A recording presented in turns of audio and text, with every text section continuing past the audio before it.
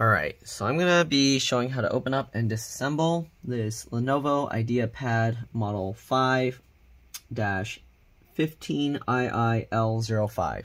Alright, so let's go ahead and remove the screws from the bottom here. So we're going to use a T5 or a Torx 5 screwdriver.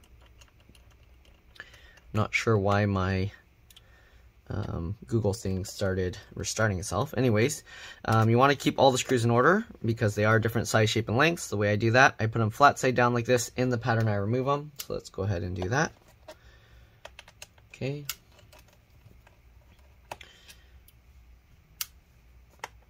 Alright, so there's 3 back here, 2 here, and then 4 more on the front. If my video helps you out, make sure to like, subscribe, share my channel with others so that they can learn how to upgrade and repair their devices as well. If it helped you save a bunch of money, please consider contributing a little to the channel. Every little bit helps and allows me to continue making these videos for a living.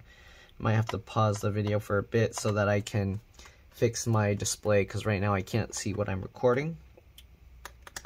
I don't know why I'm using like a Google Chromecast thing to mirror my display, and then I guess maybe it updated itself. Alright, so we got all these screws out. Let me go ahead and set that back up and I'll be back. Alright, so I'm back. We got all the screws out. Let's go ahead now and pop this cover off. So this one was having a... Oops, we don't want to actually turn it on right now. So this was having a cracked hinge earlier. Let me shut this down. I don't know why it turned itself on.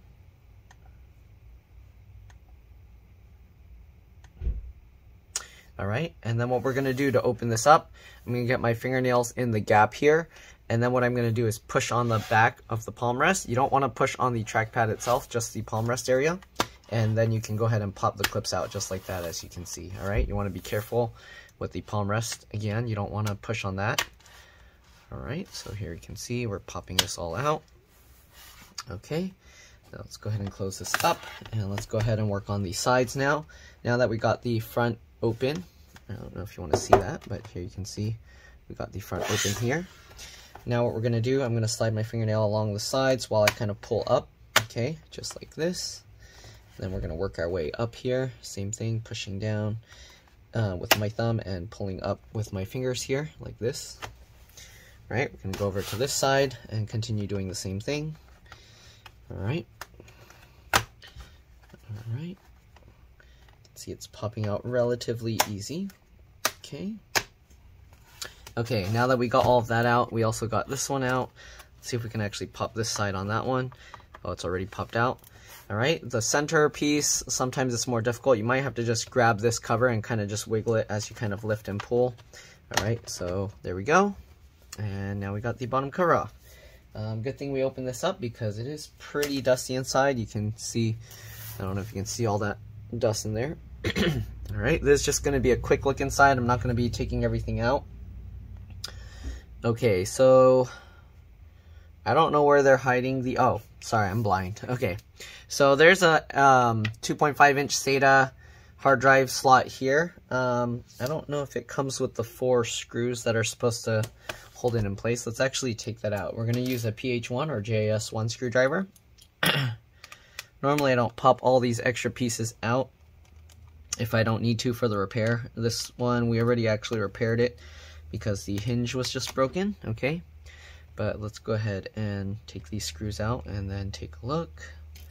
Okay, now that we got those 2 screws. Oh, they also hide 2 screws underneath the battery apparently. So if you need to take this out, you do have to take the battery out. And I'm not seeing the screws for the hard drive. I'm going to leave it in there. I'm not seeing the screws to hold the 2.5-inch hard drive in place. So if you get a 2.5-inch SATA hard drive, keep in mind that you're probably going to need screws to hold it into this hard drive caddy or bracket. Okay, the battery, this cable's pretty short, so you have to take all the screws out, and then you can lift the battery up slightly and kind of just wiggle the connector back as you're pulling the battery as well. Battery model number is right here. All right, L19C3PF4. You got the keyboard connector here. JTP, so that's touchpad connector. You got the keyboard backlight connector here, and JFP, so fingerprint connector here. And then this slot here is for the hard drive connector. You can actually see the hard drive cables under there. Or maybe that's the fingerprint. Is that the fingerprint cable? Where is the fingerprint sensor in here? I'm confused now. Okay, so I don't know, because they say JFP and usually that's a fingerprint sensor. Okay, I see the cable. It's running all the way up to here. So I guess the fingerprint sensor is integrated into the power button. Okay. Oh, this laptop likes to turn itself on when you open it up. If I didn't mention already, there's the BIOS, CMOS, RTC, real-time clock battery here. Okay. You have this whole USB port, SD card slot, and the activity light, power activity light, as well as the one key recovery hole here. So this hole, you can actually use a needle or a pin to press on it while the computer is off, and it will act as a boot menu. You can use it to start Windows normally if the power button's broken. You can also use it to enter recovery mode or change the boot devices or go into the BIOS. Alright, anyways, that's that. Alright, you got the fan there. There's 3 screws holding it as far as I can see. Here you can see there's a bunch of dust I'm going to have to clean out. You got this connector for the fan here. You got an M.2 PCIe NVMe SSD, but they use like one of these small ones. You can use a full-sized one. You'll just have to take this metal bracket out and just use the one screw by itself. Wireless card is here, 2 wireless antennas. CPU is soldered to the motherboard. RAM, I believe, is also soldered to the motherboard underneath this metal thing, so you can't upgrade RAM. Okay, then you got this speaker connector here, which connects the speaker bar. You got the LCD LVDS connector here. If you're going to mess with this, make sure to disconnect the computer, then open up the screen, press and hold the power button for about 15 seconds to drain any residual power, and then you can go ahead and disconnect this. If you don't do that, you can burn either the cable, some circuitry on here for the screen, or you can even destroy the screen. Alright, then you got this cable here. Usually it's for like the cameras and the microphones. But yeah, I don't know. It says JTS, so maybe this is the touchscreen connector. Alright, and that's pretty much all there is.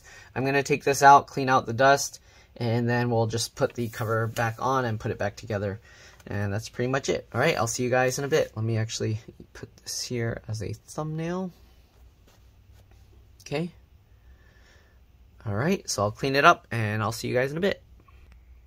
Alright, so we cleaned it up. Alright, you can see it's a lot cleaner inside, a lot less dust.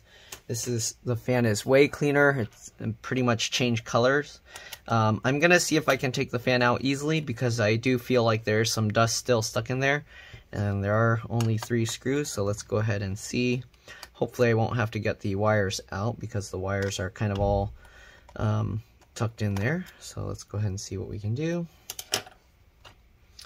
Okay, so we can lift this up slightly and I can actually see the dust in there, so I can actually pull that out. I'm going to use some needle nose pliers and hopefully I can reach that. There we go. Okay, so now we got the big ball of dust out, and that's after I used the electric air blower. So there was actually a lot more dust in there, but I got most of it all out earlier with the electric air blower, so I think we should be good to go. Okay, alright, so that's good. We're just going to go ahead and put this thing back together now. Let's go ahead and get the fan screws back in. Alright, luckily I opened this up because originally I wasn't even going to open this thing up because I didn't have to open it to repair the hinge, but I figured might as well. Alright, and yeah, this thing was pretty dusty in there. Alright, the other thing I'm going to check because the hinges broke is the hinge screws on the inside here.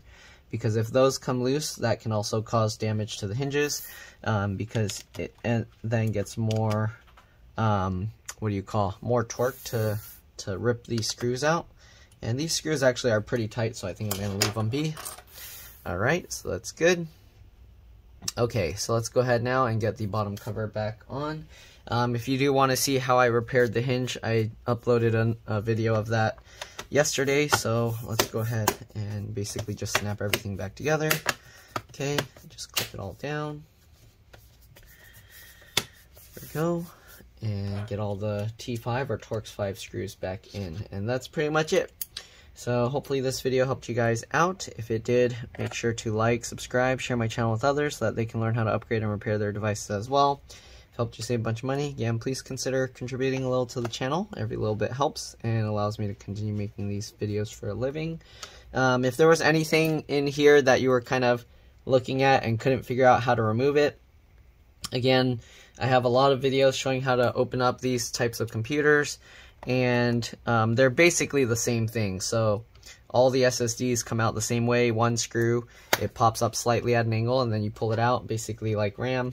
The RAM will usually have little clips. This one, you can't upgrade the RAM, alright, unless I'm missing something because I didn't take the motherboard out. Sometimes they hide stuff underneath the motherboard, but usually if you don't know, then it's not going to be worth getting to the other side of the motherboard.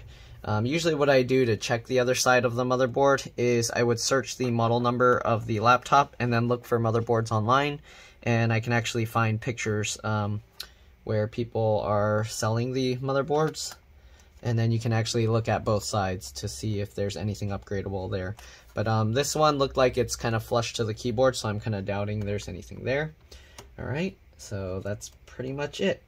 Again, thanks for watching, and I'll see you all in the next one. Alright, let's drop this. Bye.